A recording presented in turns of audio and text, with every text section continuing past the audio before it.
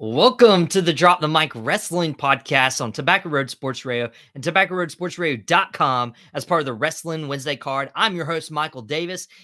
Meanwhile, in wrestling, MJF and Adam Cole are the hottest thing in wrestling. LA Knight wants to be, and Bray Wyatt could potentially return to the WWE as soon as next month. My birthday month, as by the way. Today, we welcome back to the show. You've gotten accustomed to him. You started to love him. It is your boy, Shannon Smith, right now on Drop the Mic. Shannon, how are you doing today? Man, I feel great. Want to talk some wrestling. A lot of stuff is going on. Some stuff is going to happen. I look forward to talk about it. Of course, and always look forward to having you on the show. Last week we had you and Ryan Frick. Ryan from Tap Outs and Touchdowns. He was on the show. It was a triple threat episode of Drop the Mic, which I don't usually get to do often. That was a lot of fun. We got to do that. We have to do that again. We got to do that again. We got to get Ryan on. We got to get Des Johnson on, the producer of Tobacco Road Sports Radio. Yes. If you have not subscribed, by the way, to the Tobacco Road Sports Radio's YouTube channel, you can catch all the Drop the Mic. You can catch all of Out of Pocket with Michael Davis live on Fridays. You can catch the Cat Cave, a Carolina Panther podcast I do. And there's several other shows that Desmond puts on and several others to give you guys the best sports content. Because we don't really we're not really affiliated with like ESPN or Fox Sports. No dissing on those guys. But it's like we can really talk about, whatever. And Des gives me like full creativity when it comes to these shows, putting them together, inviting who I want on. And so it's a good time. And we take our sports and our professional wrestling very seriously. We do. Yes, we do. So be sure to subscribe to Drop the Mic on Tobacco Road Sports Radio. Be sure to subscribe to our Instagram as well at Drop the Mic Wrestling, where you can catch all more content. But Shannon, we got to get right into it right now. Let's go. Everybody, excuse me, I'm a little under the weather this week.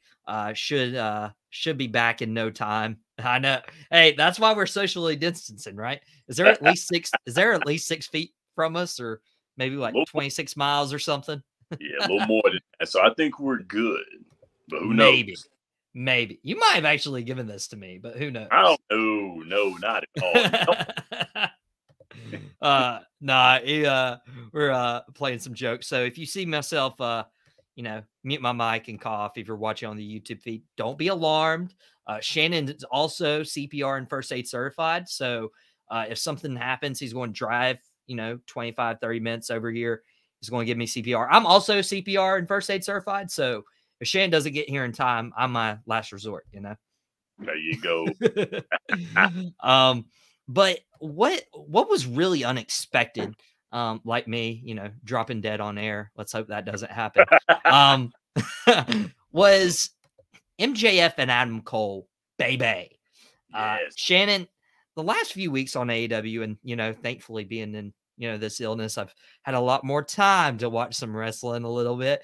And so I'm catching up on AEW, and I'm watching this tag team, and we've seen this from MJF and Adam Cole, particularly MJF, really, where he'll get a buddy, he'll have a fake friendship with Cody Rhodes or Chris Jericho or Sammy Guevara, and you just wait until MJF turns. And so when they originally paired MJF and Adam Cole together in this blind tag team eliminator tournament, I'm like, Shannon, like, we've seen this one too many times. I love MJF. I love Adam Cole, but it's just going to be disingenuous. We know this is just going to lead to a world title match. And then watching these segments, they've actually got me believing, they've got the fans adoring this tag team. And now they're going to compete for the AEW World Tag Team titles against FTR this Saturday at Collision. And so now I'm starting to have the question, I don't know if you go into the immediate world title match with Adam Cole and MJF at like All In or All Out, or if you see how far you can ride this tag team train, because they might be better than a lot of the tag teams, and it, baby. Yeah, You know, looking at these two together and all the chemistry that they've had, you know, the dance off was cool. The segment where they were playing video games together and just acting like they were legit friends. I mean, which was cool. You know what I'm saying? I thought it was really cool, you know, with how they're doing this and how they're carrying this out. But if I were AEW, I would drag this out a little longer. The reason for that is because this helps the tag team division get stronger. Now, FTR needs a legit tag team in order to show how great of a tag team they really are. Now, let's all be honest here. FTR is, I would say, the best tag team in all of wrestling. Facts. I should have worn my FTR shirt. I wore a Brad Attitude shirt though. Shout out.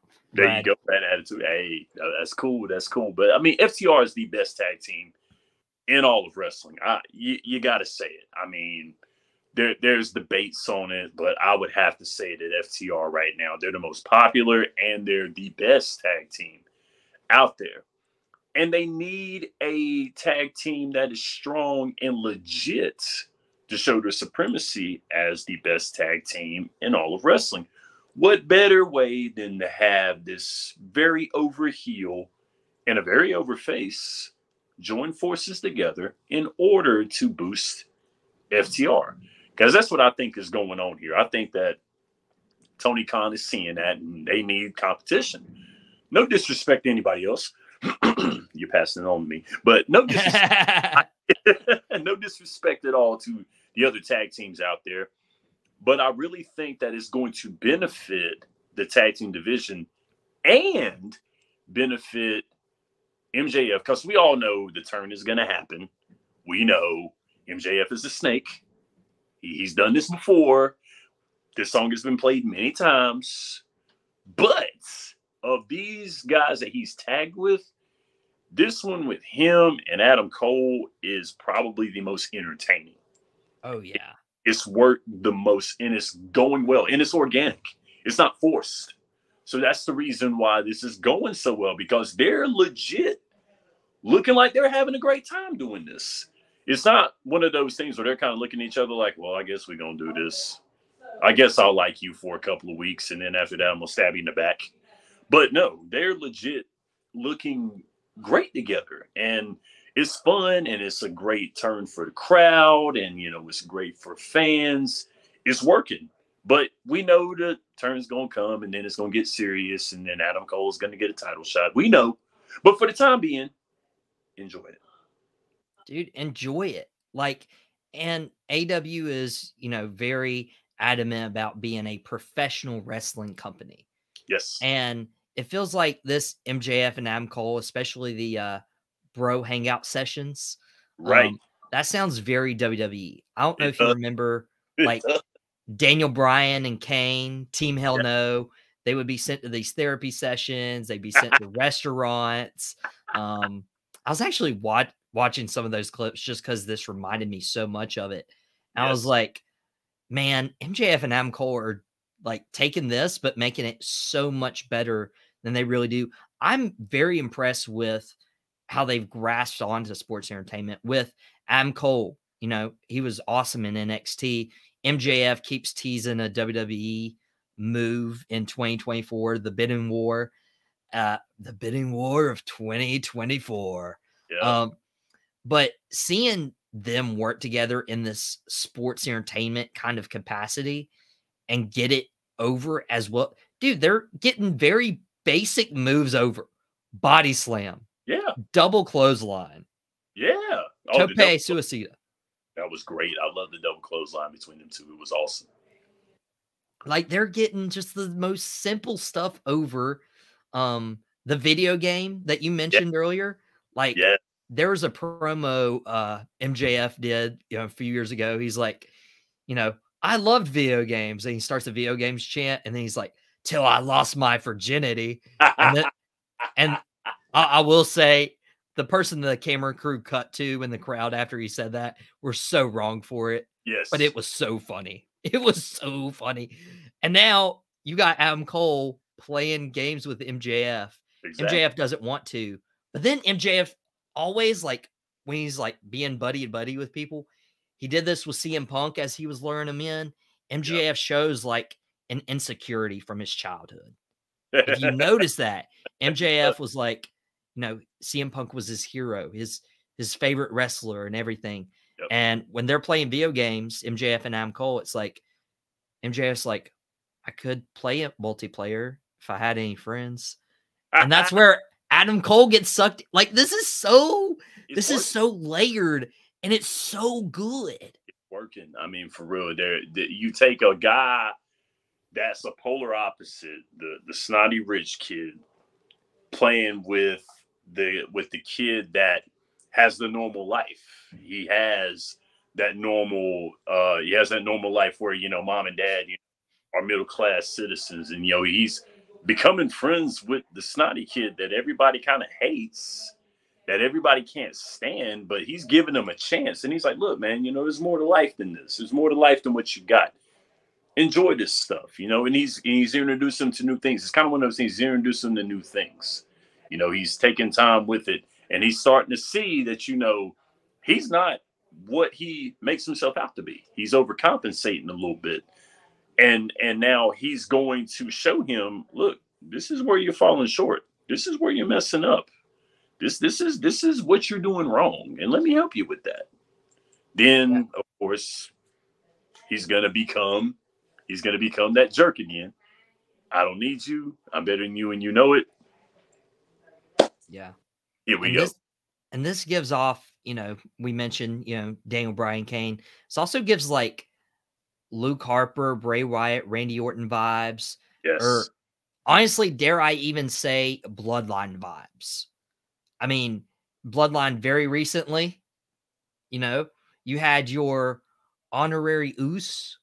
You had Sami Zayn, Jey Uso, very critical about Sami, didn't believe in him. And now with this storyline, they've involved Roderick Strong. Roderick Strong hasn't had anything sink his teeth into. And now he's like, you can't really be buying into MJF right now. Right. And one of the things with, like, Sami Zayn too, Sami was only supposed to be in the Bloodline for 2-3 weeks. And it got over with the crowd. So they extended it for months, and it helped define everyone in the Bloodline. They could very well do this with MJF and Adam Cole. If they're smart, if AEW is smart, they will strike while the iron is hot. Once again, you brought this up from last week. Tony Khan is one of those people that listens to his fans, listens to what the fans have to say.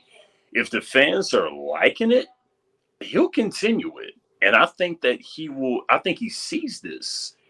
And he's like, this is getting better than what we thought. I think that they thought it was a good idea at first, but then it turned into a great idea. And it was like, y'all, we might need to keep this going. We are getting a lot of fanfare. Fans are loving this. It's smart and it's a great idea. This is better than what we thought it was. So we got to do this. Yeah. So I think that's what he's going to do.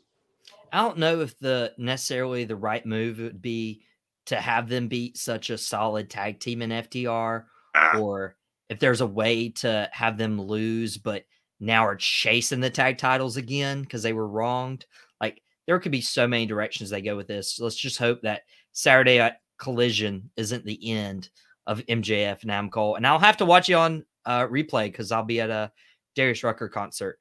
But your fans are really behind MJF and Adam Cole. But on the other side, we're going from Jacksonville, Florida, all the way to Stamford, Connecticut, because fans are really behind the one and only L.A. Knight. Yeah. So let me talk to you. L.A. Knight, was one of the favorites to win the Money in the Bank. Yes. Then he was one of the favorites to win the Fatal 4-Way match to go on and try to challenge Austin Theory for the United States title. And then neither of those happened. LA Knight couldn't even win the qualifier. Rey Mysterio did, of all people. And now Rey Mysterio is facing Santos Escobar. Fans are genuinely upset. Shan, everything I'm seeing on social media is fans just angry about LA Knight, quote unquote, getting buried and not winning matches and WWE won't push them. What are your thoughts? Should fans be angry with how LA Knight's being used or treated in WWE right now? Not so fast, my friends. We're gonna be fine. Now, from what I've been hearing, is that the reason for the delayed LA Knight push is because, of course, channeling Eli Drake from years past, he's had a little trouble in the locker room from what is being said. The locker room politics has been what's kind of delayed the LA Knight push. Now, what Triple H is talking about and what he's been thinking and culminating is that the LA Knight push may begin at SummerSlam. Now, they're also saying that there's a possibility that qualifying match for the United States title could become a triple threat match. It could. Nothing's said and nothing is confirmed, but it could happen. So I don't think all hope is lost yet for LA Knight. I don't think it is. It's one of those things, and Triple H even teased it. He said, good things come to those who wait. Now, we talked about this before. We don't want LA Knight to turn into Rusev or turn into Mr. Kennedy. That what if champion, that what if push. What if they would have pushed Mr. Kennedy? What if they would have pushed Rusev when he was hot? What if they don't push LA Knight? I really think that this LA Knight thing is not over yet. I don't think so. Even though he's losing matches, he still has momentum with the fans.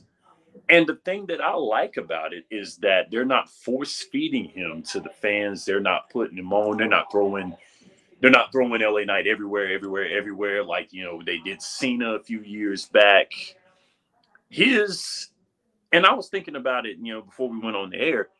He reminds me a lot of Daniel Bryan's push in the WWE. So are you saying not the yes movement, but the yeah movement? There you go. Yes. I think that's what is happening, because LA Knight came in and then all of a sudden the fans started starting that slow clap. Like, they started having a slow clap, and then all of a sudden they started gaining momentum and everybody's just started cheering. Like, when LA Knight comes out, fans are legit hollering. They're loving this dude, and he is like giving it back with his promos, and he's doing so good, and he's catching fire, and it's great. But the thing about it is, with me, is that I think that Triple H and them are kind of wanting to see more in the ring with him, wanting to see more of his in-ring prowess, because we all know the man can talk. We know the man can sell a match. The man can sell himself. But it's an organic feel to it. This isn't just some face push that everyone is like, I guess we'll clap for this guy. Nah, I guess we will. And he's all right. No, they're legit having a fit over him, and they're loving what he's doing. So it's not fake. These fans are loving him, and he's gonna get what he's gonna get it. His time is coming. Dude, I really think so. / I want it to be so, but fans are, and I love you guys, because I know the ones listening either are fans of me, fans of Shannon, or fans of wrestling. But come on, like, I heard the same stuff about Cody Rhodes, like when he lost to Roman Reigns at WrestleMania, and it's like, guys, there's a bigger story to be told. Now, granted, there's probably an avenue for Cody to actually get pushed, and LA Knight's kind of just like floating in thin air right now. But who knows what happens there at SummerSlam? It's going to be interesting to see. I don't think that that WWE is going to mess this up. I don't think they are. I hope not. The history has proven that they've done it, but also history proved that they haven't done it, because Daniel Bryan ended up getting his WrestleMania moment and his time in the sun. But a lot of people forget that. They're so busy looking at LA Knight being Rusev, Mr. Kennedy, and all these guys, but you forget about when they actually gave a push to a legit underdog, to a legit overface. They forgot that. Kofi Kingston as well. Right. The thing with Kofi that got me right there is that, it fizzled so quickly. It's like they gave him the title and they're like, okay, do next. Nothing? No? Well, okay.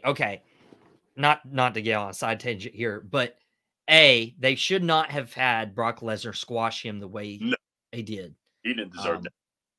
I want to just point out that, not trying to make this a race issue or whatever, but all the African American WWE champions have lost their title to Brock Lesnar.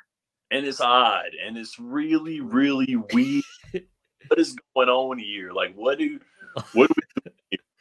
Is there something you're not telling us? It's like a Vince McMahon thing. Vince McMahon back in 06, 07 with the do-rag Vince. Yeah. Just saying out-of-pocket stuff or whatever.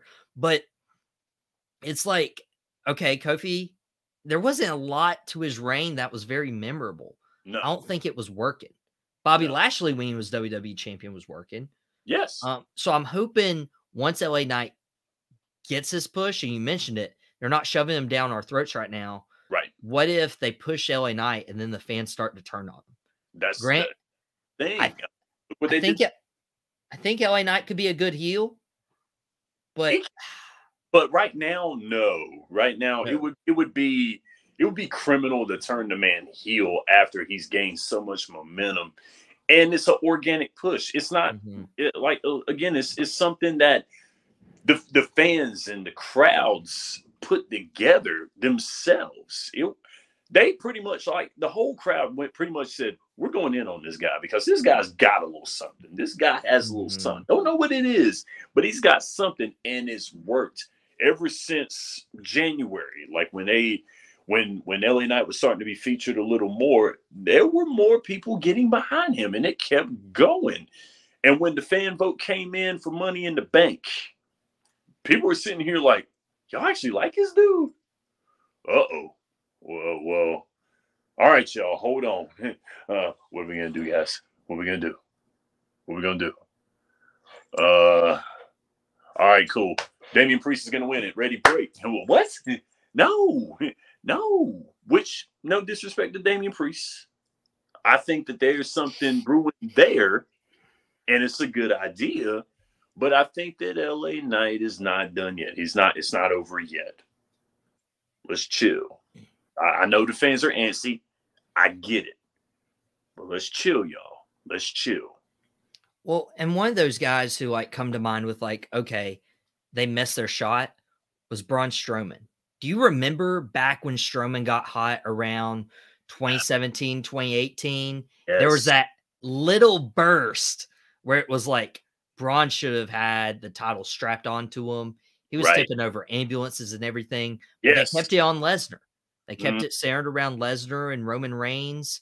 And that killed Braun Strowman's momentum to where when he won it as Roman's replacement at the COVID Mania, fans were like, okay. Like, you missed the boat. Yeah. That could easily happen here. It can. And, I mean, not saying that it can't, because it can. I mean, once again, that's what I've been saying for the past couple of episodes. Strike while the iron is hot. And they got to do that. And they got to do it. I mean, for real, because LA Knight is doing great stuff out there. And, that U.S. title is getting stale as could be. Why in the world do you think that they're going to put fatal four-ways in all these tournaments just to get a shot at Austin Theory when everyone kind of is thinking that this title is going stale, that his title reign is going bad? No disrespect to him yet again. Like you said the last show, it's kind of not fair that Austin Theory is getting heat. And he's held the title for a while. He's held the title for the longest time of a United States champion in the past couple years. And he's won some marquee matches. So there's no need to throw the baby out with the bathwater. But considering the fact that he's just been dormant and nothing's been going on with him, I get it. He's on SmackDown with Roman Reigns and the Bloodline. It's a big part of it. And that's hard to beat. And I get it. It's hard to beat. But at the end of the day, it's one of those things like, the United States title is a title that's really just sat there for the past couple months. It's just sat there. And you're just like, that's not cool. That's not the way to be. When the women's tag team championship changed hands and the United title hadn't even been defended, except for that one little squash match it looked like that he had with Sheamus, that's kind of a hard pill to swallow. You know, Me. and Austin Theory's not a bad champion. He's not bad. He's not good, but he's not bad. You know, you didn't just put the United States title on,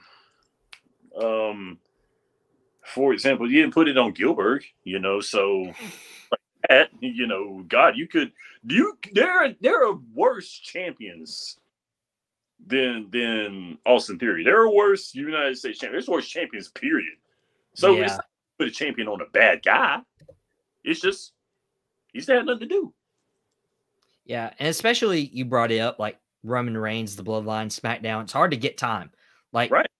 Usually half the show is dedicated to the Bloodline just because not really shoving it down our throats. It's like they've earned that time. They have a stranglehold on the business that Roman mentioned in his WrestleMania press conference. He's like, I dare somebody take it from us.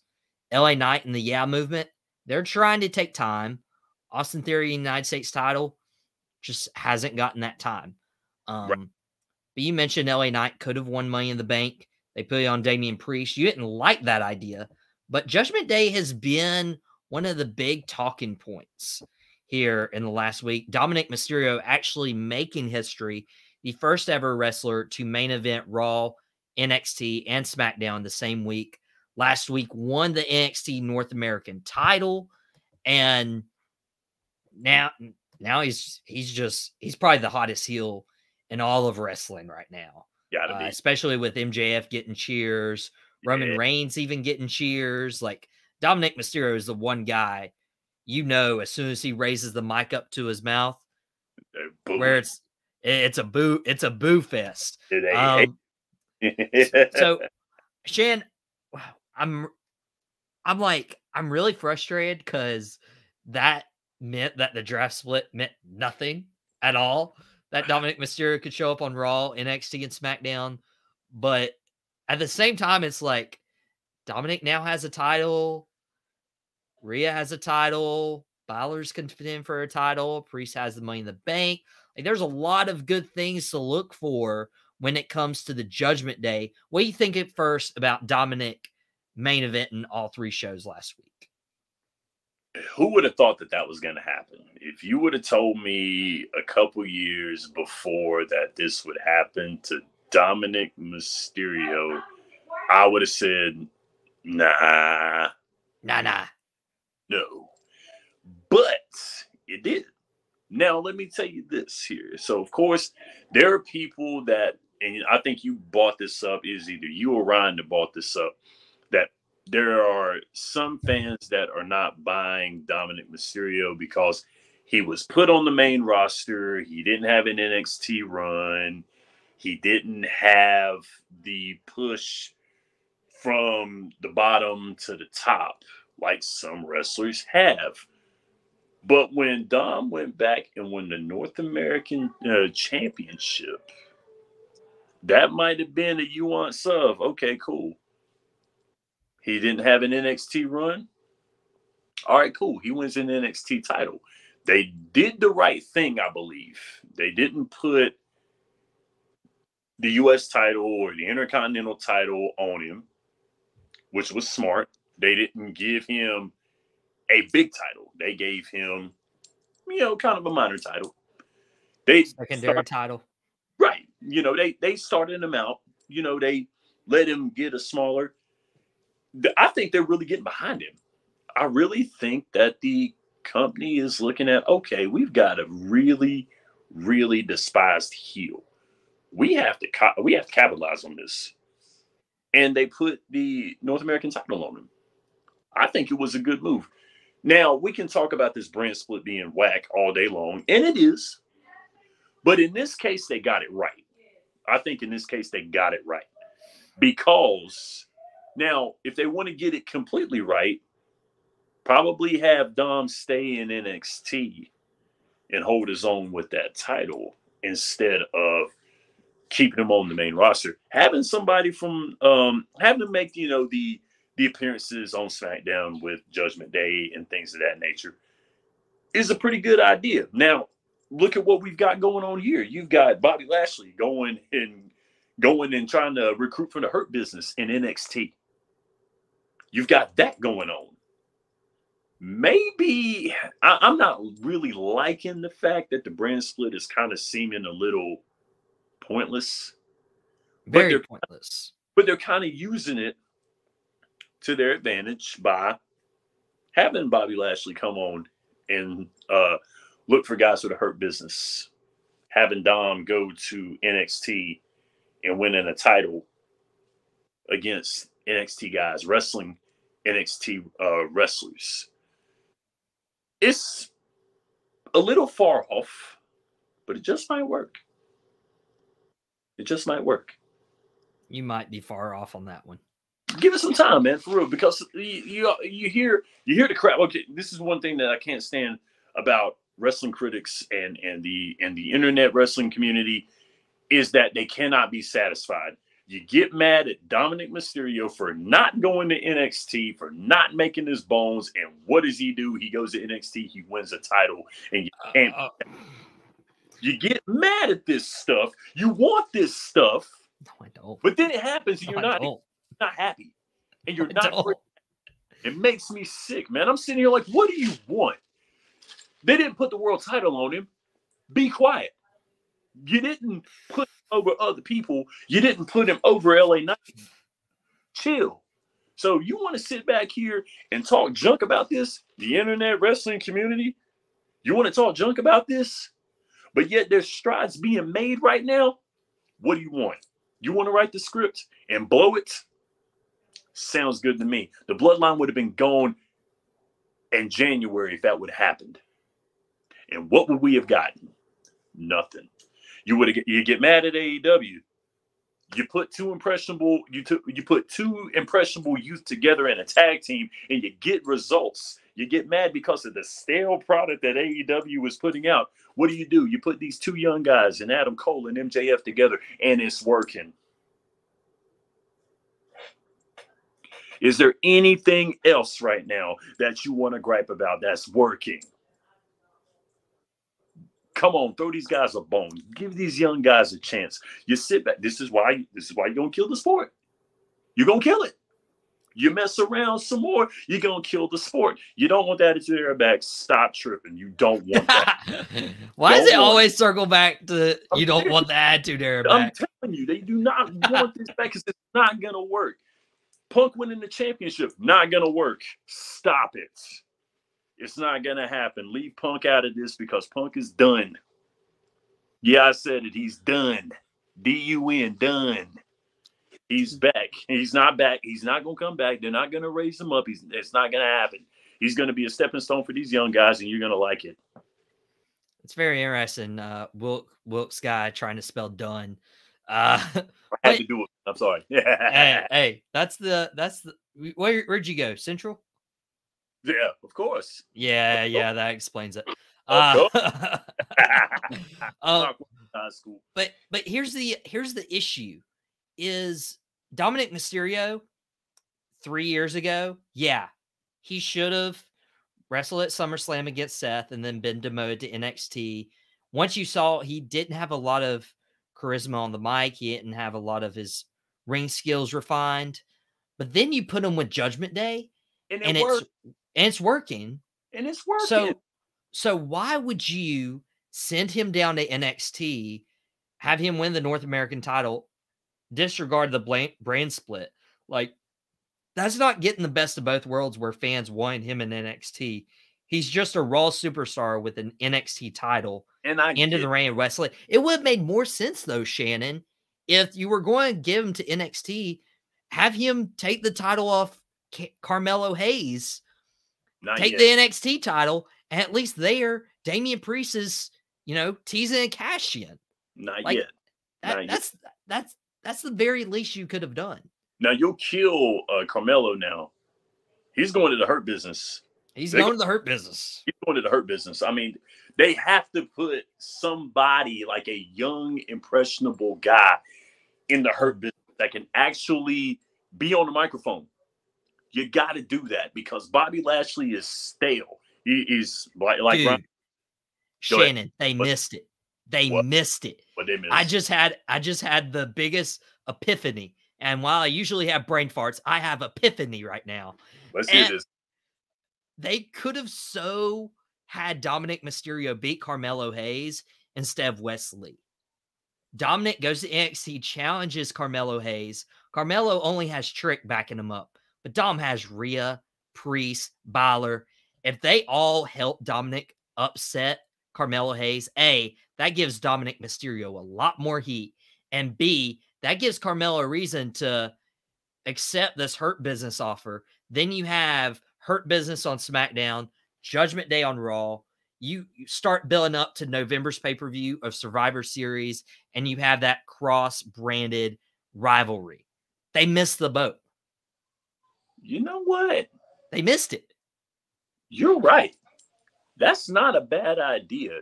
Although I despise, although I don't like Carmelo Hayes losing the NXT title like that, that's a good idea.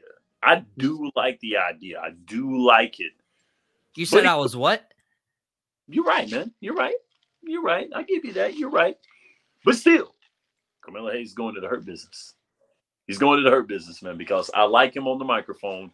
I think that he will be beneficial because he's young, number one. And he's kind of going in there, with the Street Profits as well, too. These younger guys helping Bobby Lashley out is going to be better. It's going to be good for him. And it's kind of going to make Bobby Lashley kind of like the elder statesman of the group, which I think is a good idea for Bobby Lashley. I think it's a great idea. I think somebody like Carmelo Hayes could really give a young feel to the Hurt Business, and it would be a very smart idea to do. Now, Dom may come on his own very, very soon. Now with his own title, he will come on his own real soon. And he might be the next guy in line to lead Judgment Day. If this whole thing with Dame Priest and Finn Balor goes into fruition, Dom could be the leader now, although that's far off right now, but it's a possibility. So let these young guys do their thing. Let these young guys be these young guys and stop holding them back. I can't stand that mess. And Desmond's brought this up too, of factions back in the 90s was made to build up stars. Absolutely. You had The Rock come from the Nation of Domination. You had these factions that were built in for getting these lower mid-card guys to that next level. As you pair Evolution, Randy Orton and Batista, prime example right there. Like you have these guys. Dominic can be that guy for Judgment Day. Even Damian Priest with this Money in the Bank briefcase. Montez Ford, Carmelo Hayes can be that guy for the Hurt Business. And you don't have to completely bury Bobby Lashley. No. Lashley could still compete for world titles. He still can. Make this an egotistical kind of thing. Exactly. I mean, this can work if you let it alone. If you let these guys go out here and perform, let them be themselves. Let them go out there and let them perform and let us as the fans choose. Now, when we're talking about factions, they always have an expiration date, whether we like it or not. Yes. And do you think that's what they're teasing with Damian Priest and Finn Balor right now, with of course Damian Priest being Money in the Bank and Balor competing for the World Heavyweight title? Why not? I mean, why not? Because you've got the story set up with Seth Rollins and Finn Balor is right on time, because Finn Balor feels like he was dealt a bad hand when he had to give up the Universal Championship. And he was. Injury, it sucks. That's a part of life. That's a part of the game. And I hate it more than anything because I was very excited to see Finn Balor win that championship, and then he had to forfeit it because of his injuries. And that sucks. It does. But Seth Rollins coming on and getting that title in his absence And here we are again. Same story, different premise in a way. And Finn Balor is like, the odds are in my favor. This is supposed to be what's supposed to happen to me. Me winning this title, it belongs to me because I never lost it. And that's awesome. And I like that. I like it 250%. It's amazing. Then you've got Damian Priest out of nowhere winning Money in the Bank. And of course, he kind of feels like he's observing that match. And Finn Balor loses, of course. And you got this dissension. You've got this, what's going to happen? Who's going to do what? Will Finn Balor win the title? And if he wins the title, will Damian Priest cash in Money in the Bank? Or if Seth Rollins wins the match, is Damian Priest going to come out there, take the title from Seth Rollins? And what's going to happen between him and Finn Balor? It's the perfect storm. Or option C, Balor win the World Heavyweight title at SummerSlam, and then you have weeks of Monday Night Raw with Priest looking over Balor's shoulder. Like, you have it right here. It's the perfect storm. It's the perfect storm. I mean, in my heart of hearts, of course, the title is going to come down to, I believe, Finn and Damian Priest. I really think it's going to come down to it. It's going to have to. And a choice is going to have to be made between Rhea and Dom. They're going to have to choose. Who are they going with? Well, you could also make the argument that Rhea and Dom could split away and be their own thing. True. Because I think they both need each other right now. Oh, yeah. I don't think they need Priest or Balor. Nah, they're gonna battle it out, and I think that's gonna be good because it's gonna set up Damian Priest. I believe it's gonna set him up, and of course, it's gonna give Finn a good rivalry as well too. And if by chance Finn doesn't win the championship, and Damian Priest cashes in and wins the championship, it might be for the rights of Judgment Day. Could be. This is Edge's fault. I blame Edge for this. I blame Edge. Don't you blame one of the greatest wrestlers of all time? I blame it in a good way. I blame it in a good way. This is all a product of Edge. And I like it. I love Edge. I like it, man. Don't trash on my Canadian term, North Carolinian. No, not at all. Never on Drop the Mic. No. I say that in a good way, because I love Edge as well, too. I grew up with Edge. I grew up with Edge. I grew up with Edge with the trench coat that didn't fit him, and the pseudo vampire, the Brood, and the big nose of flash photography. Reeks of awesomeness. Yes, I grew up with all that. I grew up with Edge, Christian, all that stuff right there. I love it. Seeing Edge, and I hope to God that, they kind of prolong Edge's farewell tour.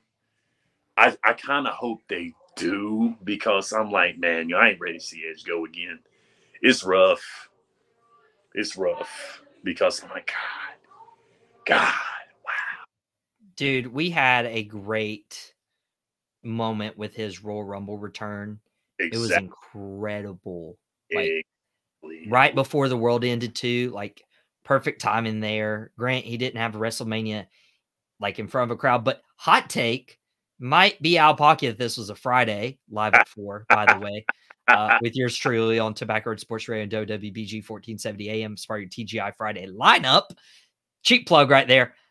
Orton and Edge had a great match at that COVID Mania. Everybody says it was too long and whatever, but for what it was, the last man standing match, the storytelling that Edge had at that point of his career after acting and everything, utilizing the entire performance center, ending the way it did on the production truck with the concerto.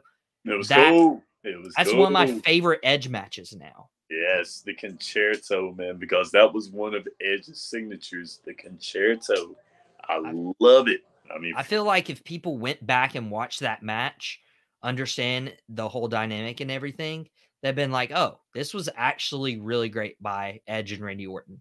They were two professionals. Oh, man, they worked real well. Two great workers, and they were very, very good workers together, which is what makes it good. Because what needs to be understood about wrestling is that wrestling is about making the other guy look better than you in certain aspects.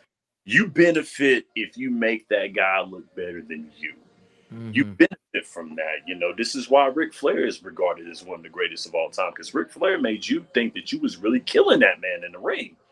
And it worked so well to your advantage, but it also worked well to his advantage as well, too. Jerry Maguire said the best, help me, help Help you. you. And Absolutely. It's doing it. Because if you beat somebody, you just berate the whole time. Oh, cool. Good win for you, right? Or if they beat you, what does that make you like? That's why, I'm wearing a Brad Attitude shirt. He works for AML Wrestling. He's their champion right now. He'll always be posted on Facebook and social media, like little 4-minute promos on his opponents. And he never calls them a bad wrestler. He'll usually hype them up, but they'll make fun of where they're from, or, make fun of the town he's about to go in, or make fun of their name, whatever. But he never doubts their professional wrestling ability. And that's cool. And that's he's good at it. Yes. So shout out to Brad right there. Shannon, we only have a few more minutes left here on the Drop the Mic Wrestling podcast as part of your Wrestling Wednesday card. We've talked about MJF and Adam Cole being better than you, baby. We talked about LA Knight and the internet wrestling community. We talked about Judgment Day. Now, I would be remiss without ending this episode without saying that Finn Balor does have a chance to go up against Seth Rollins for the World Heavyweight title at SummerSlam. And they've been advertising these shows as having multiple main events, even though there's only one main event usually. But we got a triple header, and the triple header includes trilogies, right? We got Balor and Rollins. It's their third match against each other. Their first match obviously coming SummerSlam 2016. We referenced that a few minutes ago where Balor beat Rollins but had to forfeit the Universal title 24 hours later. You have Cody Rhodes versus Brock Lesnar. The score's tied 1-1 right now after this summer, and we're getting that match. And then obviously we have Roman Reigns versus Jey Uso. Roman and Jey had their first two matches in the Thunderdome in front of no fans, and the emotional storytelling they had in those matches was pretty incredible. But there's a rumor speculating that's kind of overseeing all three of these major matchups that the one and only Eater of Worlds, Bray Wyatt, could return during one of the big main events, during SummerSlam, during what I've been calling the Summer of Trilogies. Whether it's Reigns, Uso, Lesnar, Rhodes, Balor, Rollins, Bray Wyatt was making noise last year around this time as we were following the right rabbit.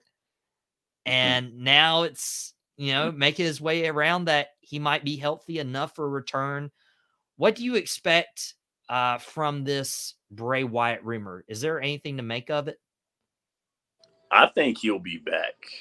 And I think he's going to be back after Cody and Brock Lesnar.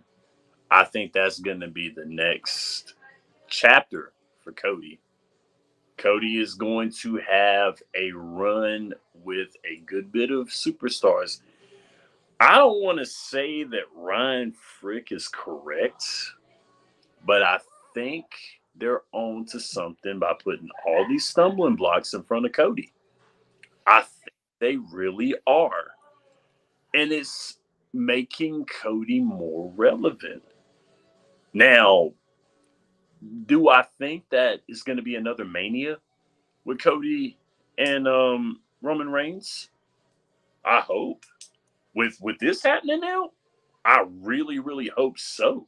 Because they threw Brock Lesnar out of nowhere, and everybody's kind of scratching their heads like, why in the world is Brock Lesnar just beating the tar out of Cody like this? Yes, I know that I said in the past that Vince McMahon and one Paul Levesque, a.k.a. Hunter Hearst Helmsley, are very petty individuals and wanted Cody to get his butt kicked.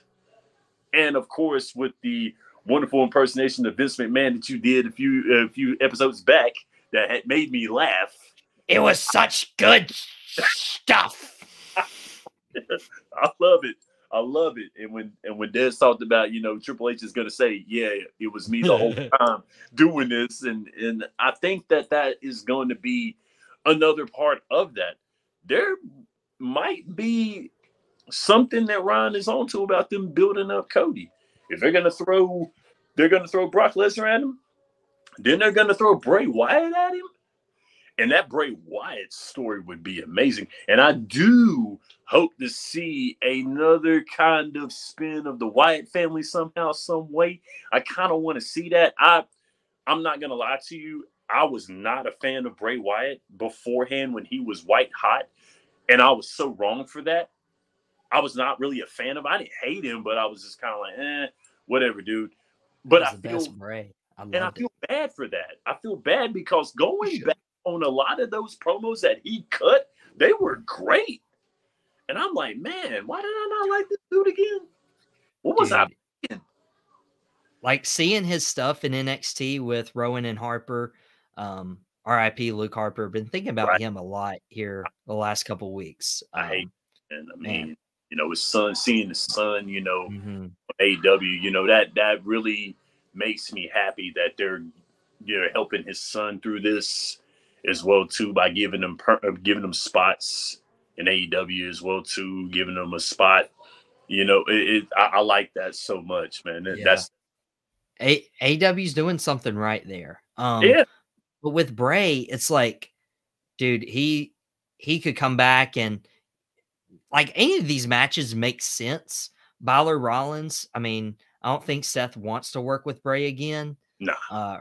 Roman Reigns, Jey Uso, Bray was the guy, who was at SummerSlam 3-4 years ago during COVID Mania and was the last, Universal Champion, before Roman's historic reign started a week after SummerSlam. And then, you have Lesnar Rhodes. And I agree with you. If you want to elevate Bray, if you want to elevate Cody even more, have Bray Wyatt come back out, have Cody beat Lesnar, have Cody win that trilogy. But at the very end, that stumbling block right there is Bray Wyatt. And this could honestly, I feel like fans have wanted to give up on Bray because they haven't seen a lot from him out this year. And looking over 12 months, he hasn't done much, whether it be health, whether it be creative, whether it be mental. He's been through a lot in the last couple of years, especially when we mention Luke Harper, Brody Lee, and, he's also lost a couple best friends close to him as well. I'm really excited to see Bray get back to what he does best, and seeing a 3-month feud with Cody Rhodes leading into Survivor Series. Like that. I'm telling you, that's the way to go. That sounds like a great idea. That's going to be a good. But they got to give Bray Wyatt the Firefly. They have to do that one. The Fiend, I'm okay with. The Fiend is cool. I like the Fiend, but that old school Bray Wyatt, the Fireflies, and when they turn them when Cody, if Cody wins that match with Brock Lesnar and those lights come out, those lights go off, and next thing you know, all the Fireflies come out. You see Bray Wyatt carrying that lantern. I'd love that. I'd love it, man. I'd have, how much of a fit that crowd would throw. Yeah. Oh man, all the Fireflies coming out. Woo-hoo! Hey, everybody talks trash about Bray, the IWC whatever, but everybody would be holding out their flashlights right there for your Firefly Funhouse. But my dog's giving me the cue right now. Take her out, and that's going to be the wrap up of our Drop the Mic Wrestling podcast episode with Shannon Smith. Now you can go subscribe to Drop the Mic's home on Tobacco Road Sports Radio, the YouTube channel. You mentioned Ryan Frick. We don't have to mention he's right because he's really not. We'll have the Cat Cave up this afternoon as well as part of the Keep Pound Podcast Network. It's part of Fans First Sports Network. Shan, we always, list out a whole, document of what we want to talk about, and then we never finish it up. Maybe we'll eventually get to these other topics another time, or get another hour or Drop the Mic. Who knows? But Shan, you're always awesome. Thank you so much for dropping by. Drop the Mic. Man, no problem. Thanks for having me, man. Of course, again, tune into Out of Pocket with Michael Davis at 4 live this Friday on the Tobacco Road Sports Radio's YouTube channel. We're also on WWBG 1470 AM.